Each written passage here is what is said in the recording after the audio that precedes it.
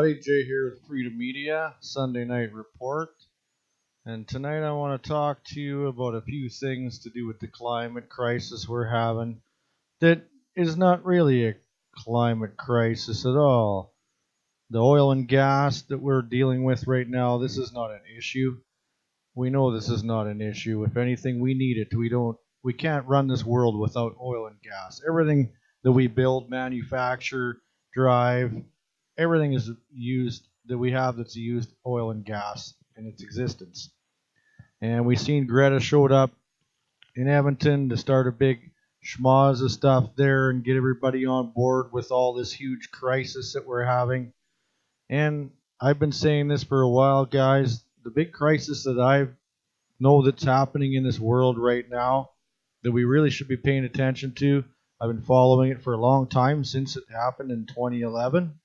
And this is what we need to be concentrated on because this is huge, guys. This is huge. This is affecting the whole world. It's affecting the ocean. It's affecting the people. It's affecting the fishing industry. And I think you guys know where I'm going with this. Yes, it's Fukushima. This is the world's real crisis.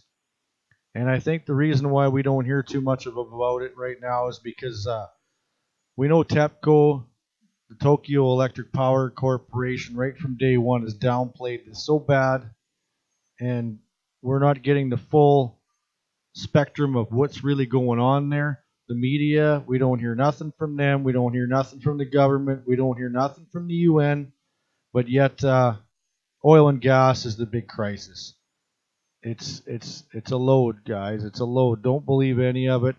It's like they're trying to take everything away from what's really going on in the world, the real disaster that's going on. It's a facade. So I got a few videos I've compiled. I've had a few for a few years already, and I'm going to kind of try and break it down here. I'm going to give you, first of all, go back to about 2015 when they first started talking about that they're starting to run out of room to store all this radioactive water and everything else.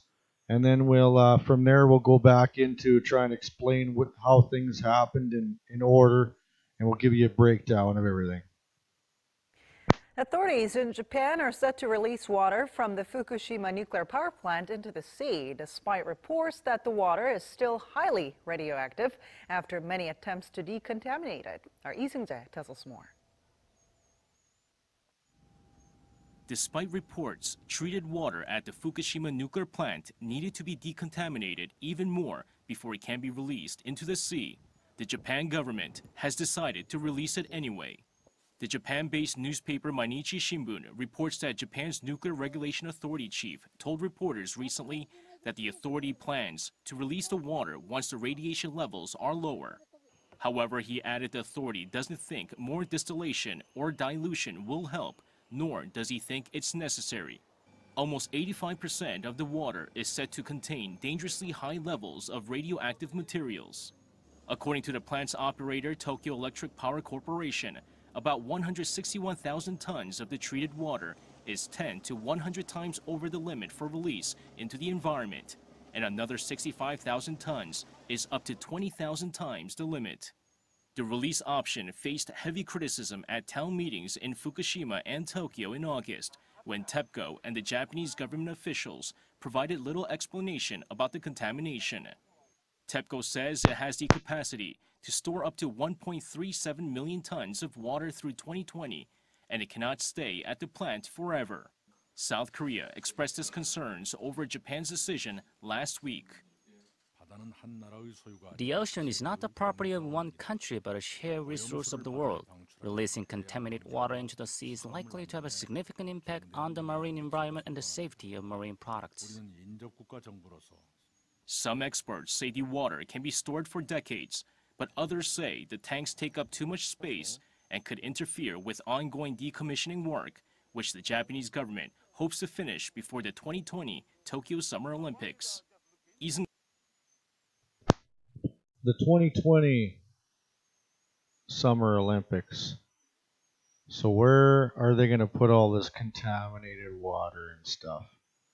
So we're going to go into how this all happened, a little bit of explanation about the earthquake, Then I'm going to go to a video that we all remember well. It tugs at your heartstrings to watch it. So please be aware of who's watching this with you, because it is a little bit sad to watch and a little bit scary. So I'm just going to kind of let these next couple videos play, and then I'll chime in kind of as we go. So here's an explanation of from the earthquake into the tsunami, and then we're going to go into a breakdown by hour and minute of what happened in the actual Fukushima Daiichi power station. In the subduction zone, the overlying plate is locked to the subducting oceanic plate by immense friction along the shallow portion of a vast sloping fault surface. Recent GPS data show that the land above the subduction zone is indeed being pushed backward, deforming in response to the stress. Arrows mark the original locations of the leading edge of the overlying plate and the GPS unit. The plates can lock together until they overcome the frictional stress in a process called elastic rebound. This produces magnitude 8 to magnitude 9 great earthquakes. And if the land is displaced beneath the ocean, as it does in this simplified animation, it causes a tsunami. This cycle of locking and building stress followed by catastrophic release repeats every few hundred years.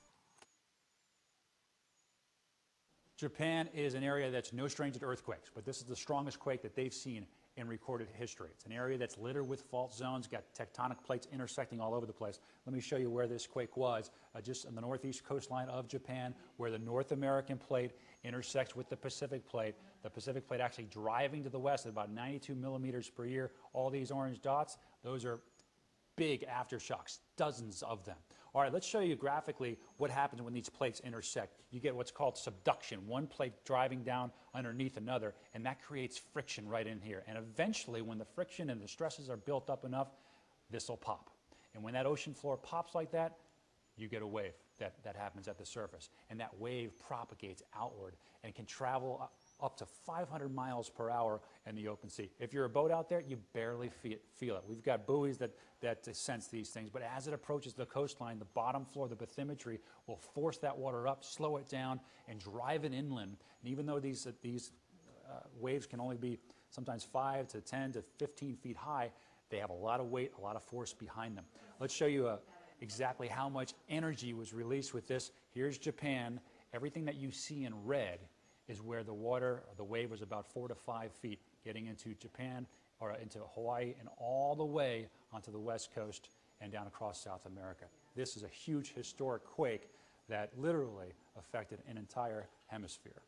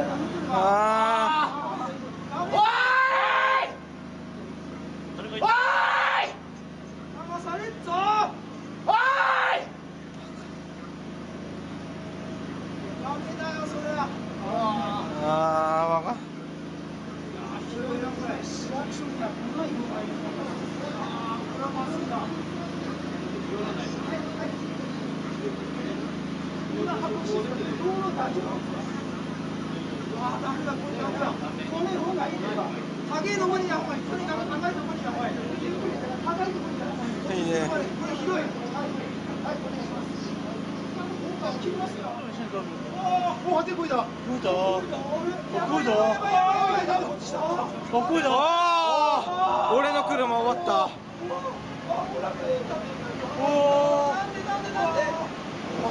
すげえ。どうせですよね。That's what it would be like.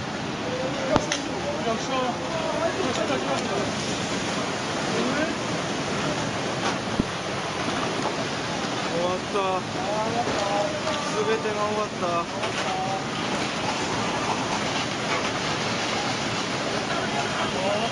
すべてが終わった。何これ。さっきの人は？さっきの人は？何これ。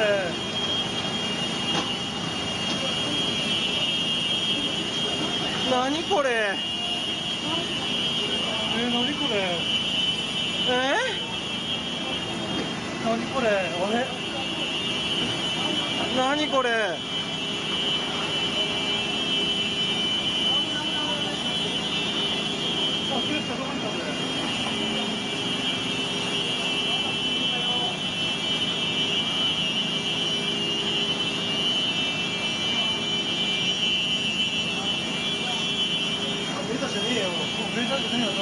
何なんだよ。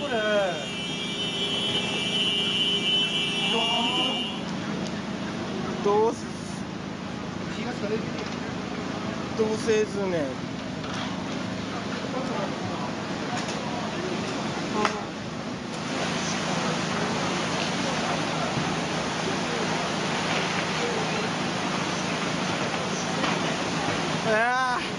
何なのやこれ。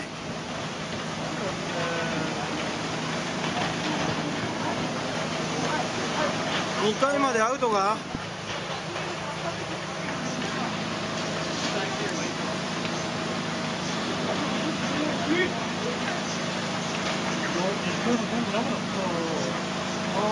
家にだっけ。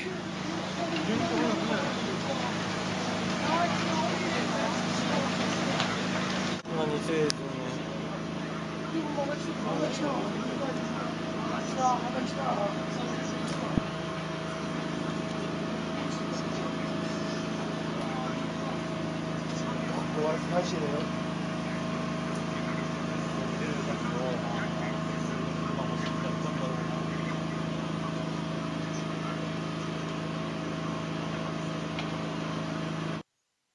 Fukushima. The word alone is enough to inspire terror in any seafood aficionado in the wake of the worst nuclear disaster in decades. Going on 8 years later, 50,000 households remain evacuated, and bans on fish and vegetables from around the disaster area have been in effect for years to protect the people from lingering radiation. Today, contaminated water from the plant is being stored to prevent it from spreading radiation into the environment, and an ingenious refrigeration system keeps the soil around the affected site frozen in an icy boundary meant to keep groundwater away.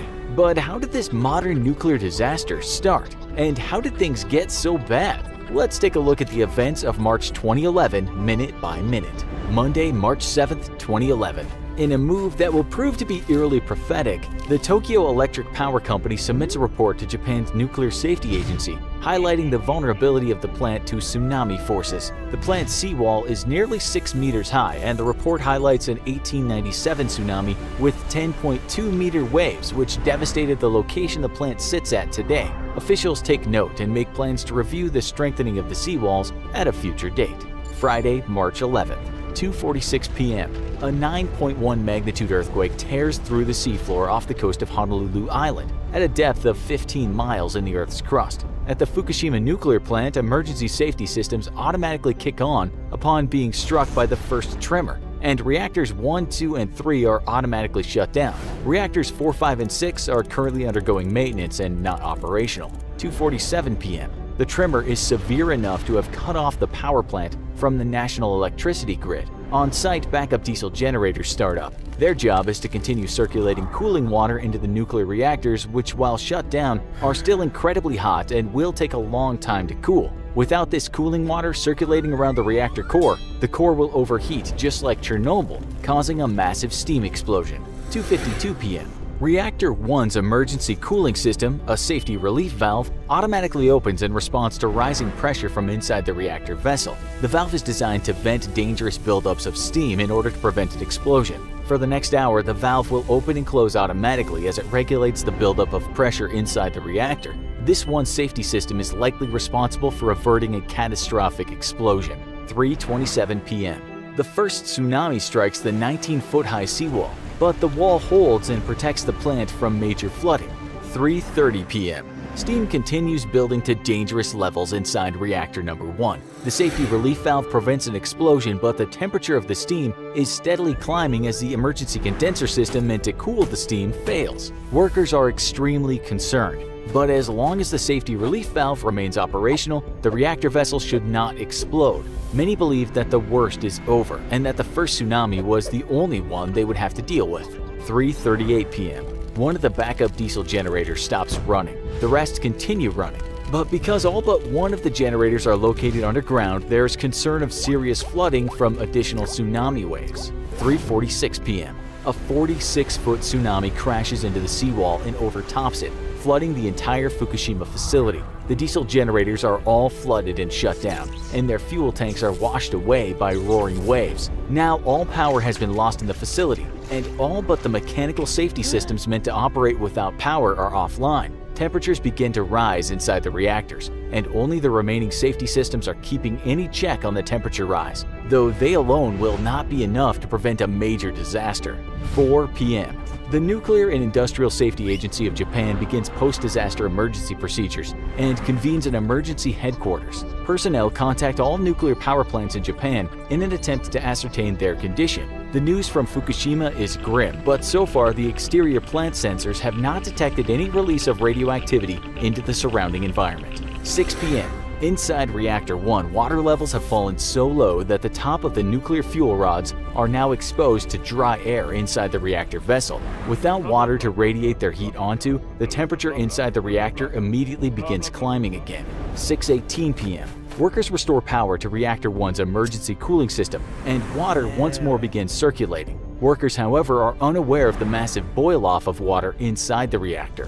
7:02 p.m. Prime Minister Naoto Kan declares a nuclear emergency. The declaration is followed by announcements that no radiation leaks have been detected and it's merely a cautionary measure. 7:30 p.m. Fuel rods inside Reactor 1 are now fully exposed to air as water levels continue to drop. The incredible buildup of heat causes the rods to begin melting and pooling at the bottom of the reactor vessel as a molten slag heap of highly radioactive metal. 9 p.m. Workers fear that the dropping water levels inside Reactor 1 are inevitably going to lead to a Chernobyl-like steam explosion. The government issues an emergency evacuation order to all residents within 2 miles of the plant. Residents within 6.2 miles are told they can remain in their homes, but they should be prepared to evacuate nonetheless. Inside Reactor number 1, the pressure is at twice normal levels and climbing. Older power plant workers offer to take the place of the younger men on duty at the plant, knowing that disaster may be inevitable and preferring to place themselves at risk to radiation poisoning over the younger workers. Saturday, March 12th, 2:44 a.m. Emergency battery power for the high-pressure core flutter system, the main emergency cooling method for reactor number 3, runs out. Water begins boiling off inside the reactor vessel. 4:15 a.m. Inside Reactor 3, the dropping water levels expose the fuel rods and temperature immediately skyrockets. 5:30 a.m. The situation inside Reactor 1 is critical. Extremely high pressure threatens to explode the containment vessel at any moment. Officials have been arguing all night over a proposed and extremely risky maneuver which could cause a large explosion. And yet, if not attempted, the vessel is guaranteed to explode. At last, it's agreed to vent steam from directly inside the reactor, and the workers hold their breath as large volumes of steam is allowed to vent into the air above the plant. Not only is the steam slightly radioactive, but there is a large possibility of hydrogen having been formed inside the containment vessel due to the high pressure and temperatures, and it's feared that that could ignite after combining with oxygen. The venting is successful, and there's no explosion. 5:50 a.m. More emergency power is restored, allowing plant workers to pump fresh water into Reactor 1 in an attempt to cool the fuel rods. 6:50 a.m. Although workers do not realize that the entire core of reactor number 1 has completely melted and fallen to the bottom of the pressure vessel. With temperatures reaching over 2,190 degrees, the zirconium in the fuel rod splits the hydrogen from the water vapor in the steam inside the vessels. This causes a buildup of dangerous hydrogen gas. 10:58 a.m. Pressure inside reactor number 2 reaches critical levels, and once more workers gamble by venting off some of the radioactive steam to avoid an explosion. 3:30 p.m. Residents within 6 miles are now being evacuated. All fear a Chernobyl-style explosion at the power plant. 3:36 p.m. Hydrogen gas buildup inside the containment vessel of reactor number 1 reaches critical levels, and there's a massive explosion, cracking open the containment vessel but leaving the reactor core intact. 4 workers are injured and the concrete building that surrounds the reactor vessel collapses. 7 p.m. Workers begin pumping seawater directly into reactor number 1 in an attempt to keep the core cool. 7:25 p.m. In a bid to limit how much water becomes contaminated, Tokyo Electric Power Company orders that the seawater injection be halted. Plant boss Masao Yoshida orders his workers to continue pumping in seawater though. Ignoring TEPCO, he fears a meltdown more than the release of contaminated water. 9:40 p.m. The evacuation zone is extended to 12.4 miles. Sunday, March 13th. 2:42 a.m. The high-pressure coolant injection system inside reactor number 3 fails, and water levels immediately begin falling as the water is boiled off by the intense heat of the fuel rods. 5:10 a.m. Fukushima Unit 1 is declared an International Nuclear and Radiological Event Scale Level 4 event, signifying an accident with local consequences. 7 a.m. Water levels inside reactor number 3 have dropped so low that the top of the fuel rods are now exposed. 9 a.m. Reactor number 3's fuel rods begin to melt, causing a buildup in hydrogen gas. 1 p.m. Workers believe that reactor number 3 has suffered a partial meltdown, and reactors 1 and 3 are once more vented in order to relieve the growing pressure. The reactor containment vessels are refilled with water and boric acid, which absorbs neutrons and helps prevent more nuclear reactions from the fuel inside the reactors. Reactor number 2 has low water levels and high pressure, but is believed to be stable. Monday, March 14th. 11:01 a.m. Hydrogen gas buildup inside the containment vessel at reactor number 3 leads to an explosion, collapsing the building housing and container and injuring 6 workers. TEPCO announces no release of radioactive material, but the blast damages the water supply, helping keep Unit 2 cool. 1:15 p.m. Reactor number 2's cooling systems fail, and water levels immediately begin falling. 3 p.m. A large chunk of molten fuel inside reactor number 3 drops to the bottom of the pressure vessel and pools there. 6 p.m. Water levels inside reactor number 2 now reach the top of the fuel rods, and the temperature climbs as the exposed rods overheat. 8 p.m. Reactor number 2 now also enters a meltdown state as its fuel rods begin to melt from the extreme heat. Hydrogen gas once more builds up as the zirconium strips hydrogen away from the water vapor. Tuesday, March 15th, 11 a.m. A second explosion due to hydrogen gas buildup rocks reactor number 3, which damages the cooling systems of reactor number 2. 8 p.m. Reactor number 2 is now in worse condition than the other 2 reactors and is in a full-blown meltdown as most of the nuclear fuel drops to the bottom of the reactor pressure vessel. An explosion causes damage to Unit 2's containment system, and radiation levels rise significantly but quickly fall once more. Workers would go on to bravely battle the rising temperatures inside the stricken reactors and fuel rod storage pools. Ultimately, the Fukushima disaster would lead to a permanent quarantine zone around the stricken power plant, which lasts to this day, and to massive protests across the country over nuclear power. Yet, the plant used reactors that were over 40 years old and lacked many of the safety features of modern reactors. Additionally, in the years since the disaster, workers have come forward to state that much of the plant suffered from poor maintenance, and that many of the safety cooling systems had not been tested since the reactors were first installed 40 years ago. Do you love strange, unexpected stories that defy belief but are completely true? Then you'll love the new show I Am. Be one of the first to subscribe now and tell us who you want to see brought to life in I Am.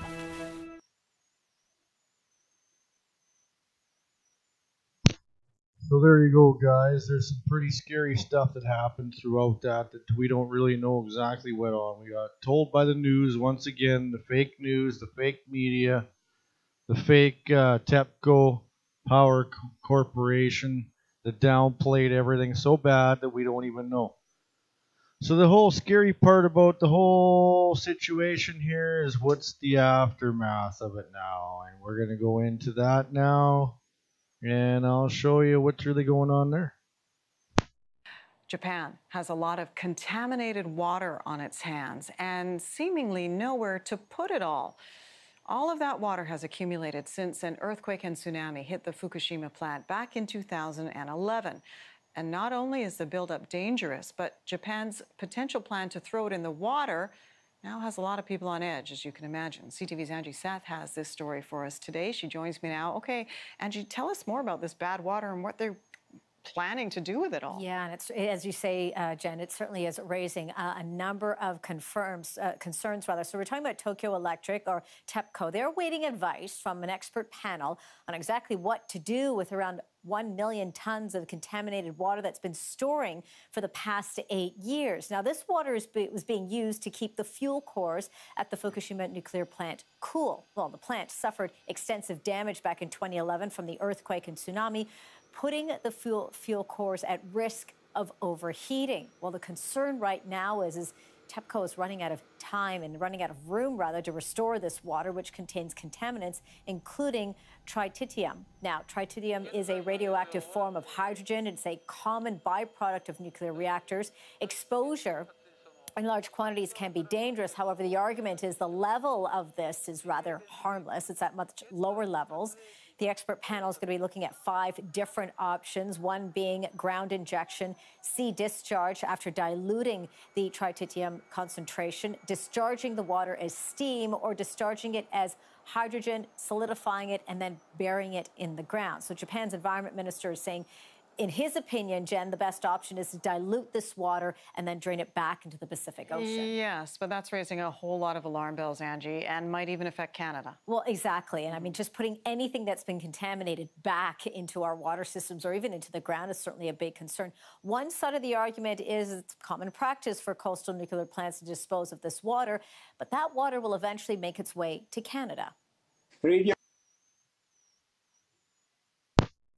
This is the scary part. We're going to go into what's going on here with the ocean, and we're going to go on to what it's done to the ecosystem. It tends to become more and more concentrated as we move up the food chain. It will show up even on the west coast of Canada or the west coast of the United States, albeit at very low concentrations. So low concentrations, he's saying there, but on the flip side, there are concerns on the impact this is going to have on fisheries who are still recovering from the nuclear crisis back in 2011 from that earthquake and tsunami. South Korea also warning Japan, quote, to take a wise and prudent decision on the issue. Meantime, TEPCO is also coming under fire from fishermen after admitting last year the water in its tanks contained other contaminants besides tritium. Now, so as it stands, the expert panel will assess the situation. But as we mentioned, the clock is ticking. TEPCO says it'll run out of room to store this water by 2022. Jen, couple that with pressure from our environmental groups who are saying that the only option is for Japan to commit to an environmentally friendly option here. Okay, we'll keep an eye on this. Thanks, Angie. Yeah.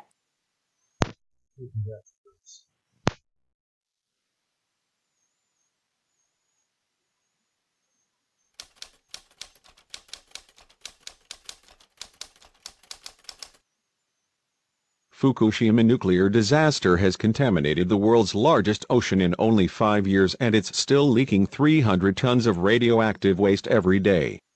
In 2011, an earthquake created a tsunami that caused a meltdown at the TEPCO nuclear power plant in Fukushima, Japan. 3 nuclear reactors melted down and released radiation. Over the next 3 months, radioactive chemicals leaked into the Pacific Ocean. However, the numbers may actually be much higher, as Japanese official estimates have been proven by several scientists to be flawed in recent years. Fukushima continues to leak an astounding 300 tons of radioactive waste into the Pacific Ocean every day. It will continue to do so indefinitely, as the source of the leak cannot be sealed, as it is inaccessible to both humans and robots due to extremely high temperatures. It should come as no surprise that Fukushima has contaminated the entire Pacific Ocean in just 5 years. This could easily be the worst environmental disaster in human history, and it is almost never talked about by politicians, establishment scientists, or the news. Even if we can't see the radiation itself, some parts of North America's western coast have been feeling the effects for years. Not long after Fukushima, fish in Canada began bleeding from their gills, mouths, and eyeballs. This disease has been ignored by the government and has decimated native fish populations, including the North Pacific herring. In Western Canada, independent scientists have measured a 300% increase in the level of radiation. According to them, the amount of radiation in the Pacific Ocean is increasing every year. Further south in Oregon, starfish began losing legs and then disintegrating entirely when Fukushima radiation arrived there in 2013. Now, they are dying in record amounts, putting the entire oceanic ecosystem in that area at risk. However, government officials say Fukushima is not to blame even though radiation in Oregon tuna tripled after Fukushima. In 2014, radiation on California beaches increased by 500%. In response, government officials said that the radiation was coming from a mysterious unknown source and was nothing to worry about. However, Fukushima is having a bigger impact than just the west coast of North America. Scientists are now saying that the Pacific Ocean is already radioactive and is currently at least 5 to 10 times more radioactive than when the U.S. government dropped numerous nuclear bombs in the Pacific during and after World War II. If we don't start talking about Fukushima soon, we could all be in for a very unpleasant surprise. So here's the thing, guys. They push this climate crisis crap on us and tell us it's fossil fuels and oil and gas and all the mining and everything we're doing in Canada mainly. Seems like anywhere else they can do what they want. And this is the narrative that they've been pushing on us with the UN, everything else. But you also can see here why there's cause for concern here. This has been one of the biggest points I've been trying to make for the last 7-8 years now, that this can't be overlooked anymore. We have to do something about it. And if the UN really wants to be the rulers of the planet, maybe they should jump in and put some money towards cleaning this up, because something's got to be done. I don't know what it is myself. I'm not an expert. I'm just here trying to educate everybody on the things that are going on. But I found out what got me going on this, that I knew I had to do a report, is about a couple weeks ago here. It was actually October 12th when the typhoon hit. They had a little bit of an incident. Did you guys hear this on the news? Probably not. And I'm going to show you this. This is from Japan itself. And then after this, because they don't show you anything about the actual stuff that happened, I'm going to show you a picture that's going to blow you away. The most powerful typhoon to hit Japan in decades has left more than 30 people dead and 19 missing. As Typhoon Hagibis moved in a northerly direction before exiting the island nation late Sunday, it left a trail of destruction, including the nuclear-stricken prefecture of Fukushima. What's alarming, bags containing waste materials generated during a decontamination work in the Fukushima Daiichi nuclear power plant found in the nearby river. Our Lee Min-sun has a top story this morning. The season's 19th typhoon, Hagibis, slammed into Japan over the weekend, causing dozens of casualties and leaving many regions flooded. Hagibis also swept across Fukushima, home to the nuclear plant that melted down following the 2011 earthquake and tsunami. According to Japanese media, the city of Tamura in Fukushima Prefecture said Sunday that an unknown number of bags containing contaminated waste from the plant were lost. Officials say heavy rains carried the bags to the nearby Furumichi River. That river connects to another river and flows into the Pacific Ocean. The city retrieved 10 bags from the river, but they haven't been able to confirm how many went missing out of the more than 2,600 bags kept in a temporary storage. Each bag weighs between 700 kilograms and 1.3 tons. They contain grass and wood collected from areas that were heavily contaminated by radiation. City officials insist contaminated waste did not leak out of the bags, and they will carefully check the storage and management record. However, this isn't the first time something like this has happened. In 2015, contaminated waste from the Fukushima plant went missing in similar circumstances when the region was hit by torrential downpours. 이민선, 아리랑 뉴스. How do you not know how many bags of contaminated waste are lost? How do you not have a handle on something as critical as nuclear waste? How do you not know where this is? How are you not be able to account for it?